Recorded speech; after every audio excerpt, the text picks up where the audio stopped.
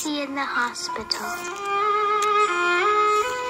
Miffy wasn't feeling at all well.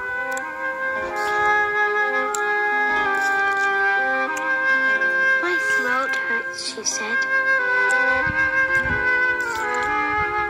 Oh dear, said Mrs. Rabbit, I'd better take you to the doctor. The doctor examined Miffy. Your tonsils need to come out, he said. You'll have to go to the hospital for a while. Miffy started to cry.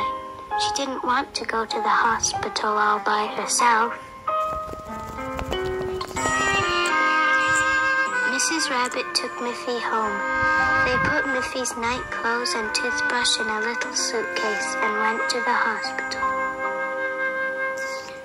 What a big place, said Miffy.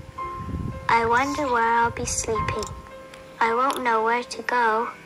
I'm scared. Hello, Miffy, said the nurse.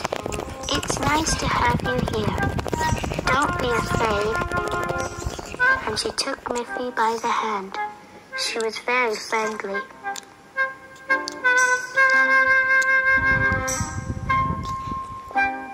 The nurse helped Miffy to undress